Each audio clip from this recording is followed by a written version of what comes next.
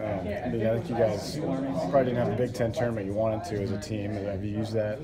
You've been talking about that, wanting to kind of atone for that, I guess. Yeah, we last night we got together as a team, had a team meal, and we watched the 1997 highlight film, and they set the record there, and they had a lot of people doubting them. They had a lot of people talking and saying that they should lose by 40 points to Oklahoma State, and they put 6 in the finals and won 5, and that's what we're trying to do. It gives me chills to think about because it's kind of like us. We're young. We have a lot of people in here in this room that can really do big things, and Michael Cameron, Spencer Lee, Sorensen, me, myself, Sam Stoll. A lot of people can do great things, and we can set some records this weekend if we really can. Because that's the 1997 thing. That was probably about when you were born. I was born in '98. So there you go. Yeah. So did you know anything about that before? Did you learn more about it? I mean, I've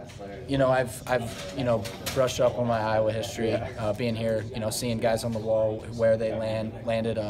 It's just kind of impressive. Even when they won 10 straight, that's like 2 classes coming in. That's kind of crazy. So that's what we're trying to build here. Is Spencer Lee's a young guy, I'm a young guy, and we're trying to keep that tradition, in Iowa. So it just gave us motivation, and it was pretty cool to see. So.